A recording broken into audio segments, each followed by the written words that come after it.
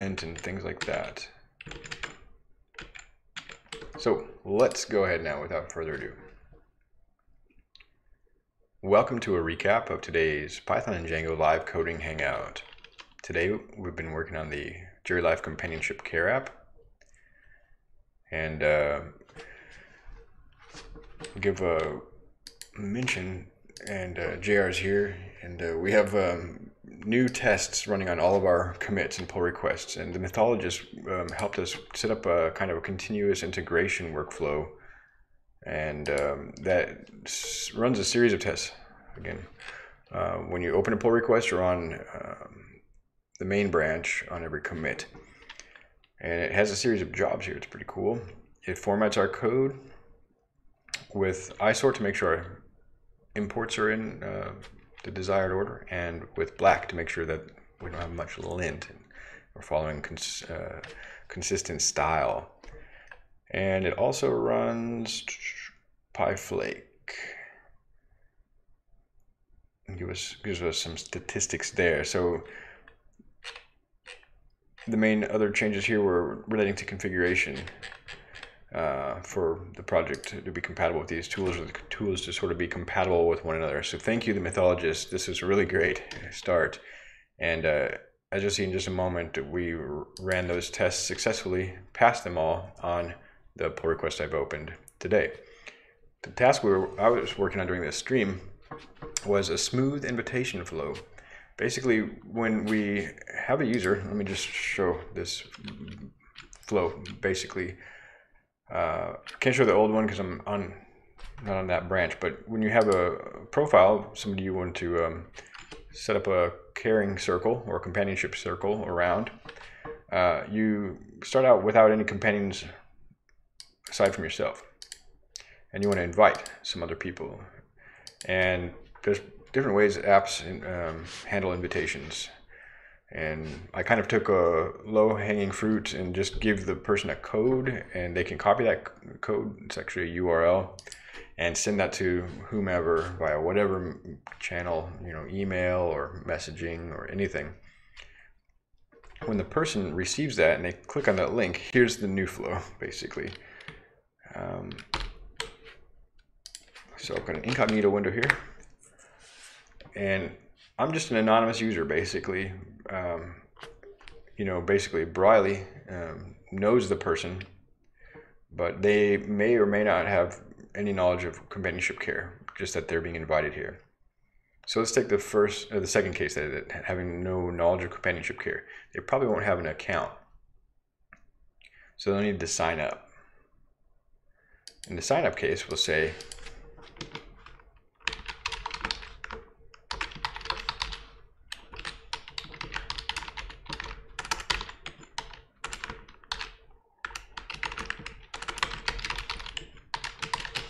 enter the details. Whoops, typed correctly. Super secret password. And when they sign up, in our previous session, we enabled them to automatically be logged in. In this session, we enabled this argument, this URL query parameter, to be passed that will redirect to whatever value is here. So when I click this button, it's actually going to redirect me, if I type my password quickly. I'll show you the code underneath here, back to this join page. You have to be logged in order to accept a request. Otherwise, we don't have a user to associate with that companionship request, and it won't work. Now here you're prompted, so previously we were prompted to sign up or register. Now that you're registered and it automatically signed you in, you're prompted here to join as a companion. This intermediate step is so that you're really making sure that's what you want to do. And I might actually put some more information there, or I'm not sure if we want to put who you're joining as. But in any case, right now that's a requirement. So when you click this button, the care coordinator will review that one. They'll see the new sign up. And here's one from previous. You can add and remove people. That was also done in a previous session. Now let's take the new sign up person and log them out and see if I can go through that flow again. So notice that we're at this join page, and both of these URLs have this next query string, so they behave the same. This is just a default Django login page, and I don't have a user login, but by default it accepts the next period parameter, so it would have the same exact flow as I just demonstrated. I won't go through all that again, just to save a little time, so we can take a look at the code. All we did is essentially took our custom signup page and made it behave like the Django login page for the convenience of the user. So let's take a look how it all works, how it came together. This view is pretty heavy, but it's sort of the core. It's got a cognitive complexity score of 10, which you're supposed to keep it under 5 according to Code Climate. I don't know how that score is calculated specifically, but it's about twice as difficult as it should be to understand. And so apologies for that in advance when we look at that in a moment. When you are redirected to this login or register template, though, it's a simple template that has 2 buttons, and they link to the login and sign up page respectively, and they take this argument, this next, from the request path. So it's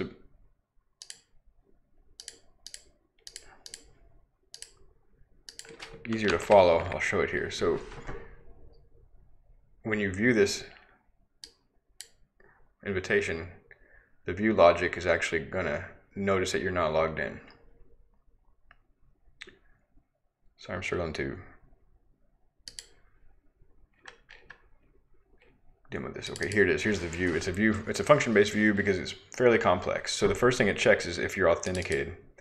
If you're authenticated, it's going to do a bunch of stuff. We'll go through those a little bit line by line.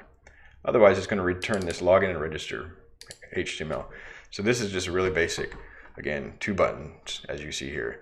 And they just get, when you have a request, you can access certain properties of that request, and specifically the path here. So that's everything after here. So when we construct these URLs, we're just appending that path to the default accounts login and accounts sign up URLs. Nothing really magic there. So that's the case. And then when you essentially go to one of those, so if I click sign up, this is essentially, again, replicating how the Django login form works. If the login page notices a next query string property, I'm struggling for my words here, it'll forward you to that page. But our sign up page didn't do that. So here I have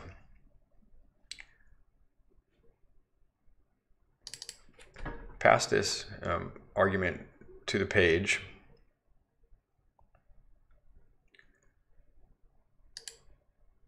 And in the view, I'm getting the context data and looking at that GET request and seeing if there's a next argument. If it's there, then I'm going to add it to the template context and just returning that context. In any case, when you're getting context data, you have to return it.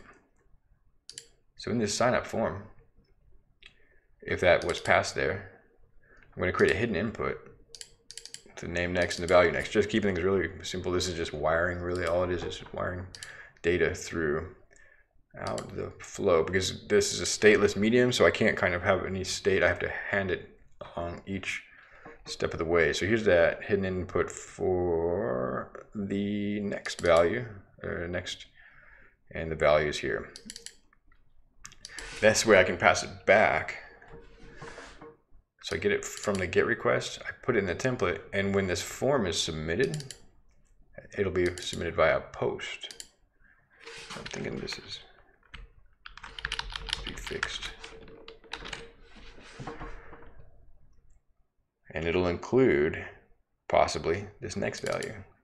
So in the case of the submission, this is a create view, so it's signing somebody up. It's creating a user with a custom user creation form. I've covered this in a previous session.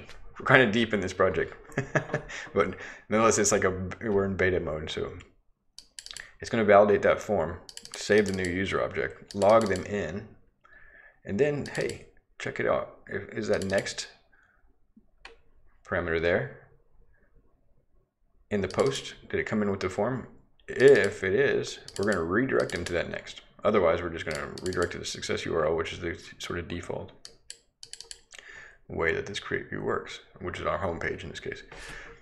So all that's to say, this is trying to smooth over this flow for the user so they don't get kind of dropped off. They register, you know, they sign, registered and automatic logs them in, and then they're like, where do I go now? How do I get my invitation back?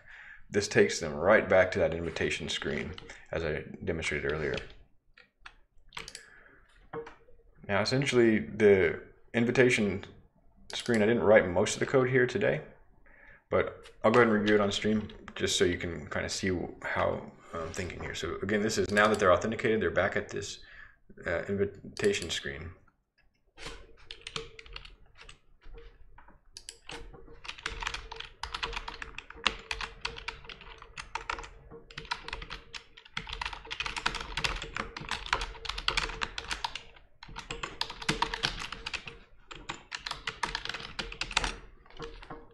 Pops me back to the join as companion screen. Now it notices that they're authenticated, and it's displaying this because this person is not already a companion. First, it tries to see, does a person exist with this unique identifier, basically here. If not, it's going to give a 404. Then it's going to check, is this person, someone new, already a companion? If so, it's just going to send them to the person page. There's no sense in joining as a companion twice. Then it's going to check, have they already submitted it?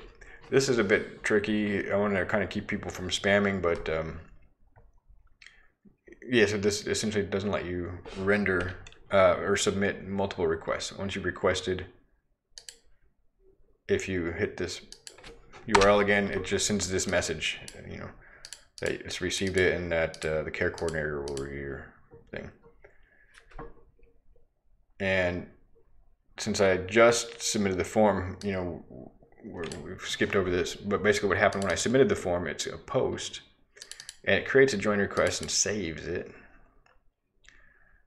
and renders this same. In fact, I could redirect to self, but it essentially renders the same message. Otherwise, it shows those two buttons on the form. In the case that you're not authenticated, this is why this has a cognitive complexity of 10.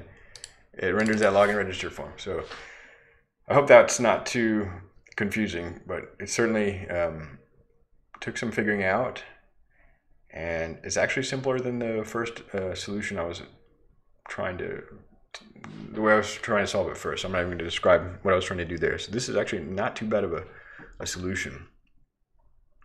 So this is the smooth invitation flow pull request. I'll just link this on GitHub. Link this on the chat, this GitHub pull request. It does have a little bit of a remote or a possible security vulnerability, but I kind of acknowledged that in the case that we're matching the way the default Django login view works. I'm just kind of matching that in our sign-up view, that we're able to take this next parameter and redirect to it, potentially unsecure, because it's a user provided value. Makes sense, but at this point I'm not going to fight that or kind of worry too much about it. And JR is asking, what defines a solution? In my eyes, that's a difficult question, but it's something that solves a problem, but it solves it in a way that has the most acceptable set of trade-offs. Every solution has trade-offs. Some solutions aren't solutions. That, what's the word if it doesn't solve the problem, it's not a solution. So that's the first criteria. It's got to like meet the need or, you know, the goal you're aiming at. Our goal was a smoother user flow. And there's a set of trade-offs and possible ways of achieving that, and each of them has different complexity or maybe security issues. Like this one has a little bit of a security trade-off. Lines of code, but more importantly complexity. This one is somewhat complex.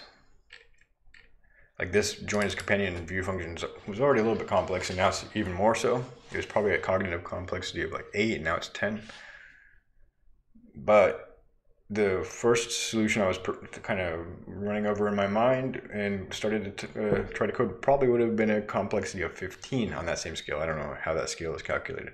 So this is actually a simpler solution than I was trying, but has a minor trade-off of the security, whereas the other solution wouldn't have had the security trade-off as much at all, because I was going to put 2 forms in this view and check which form was being submitted and stuff like that. Yeah, but at the expense of the complexity. So, and I probably wouldn't have been able to achieve that in this session.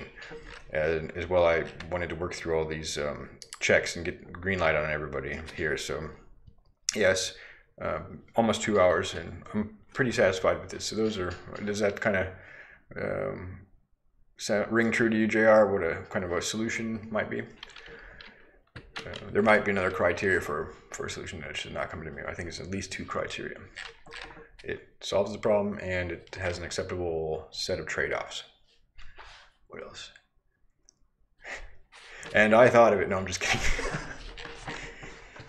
Yeah, it doesn't matter. That you can be getting stuck though in some conversations of like people get fixed on their own solution. Or yeah, so that's another thing that's a trap, is don't settle for the first idea you come up with. Give yourself some latitude to explore the solution space or the design space, and think about the trade-offs of each idea. Don't just dive straight in and solve it the first way that comes to mind. It might be a good solution, the first one that comes to mind, but likely there's some trade-offs you're not thinking about, and there might be some other solutions with a better set of trade-offs to make. So those trade-offs are key. Complexity is key when how fast you can solve it. It could be an important criteria. And so speed is one of the trade-offs. All right, well, now we're going a bit long. So this has been another Python and Django live code session. JR, thanks for stopping by. It's nice to chat, and hopefully see you around the stream again.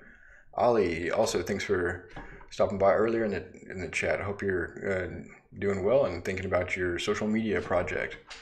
All right, and if you're watching this on YouTube, thanks, and give me any comments or suggestions on how you might approach a similar problem, or what kind of projects you're interested in building, and I'll try to respond to you as soon as I can. Thanks for your time. Have a great day.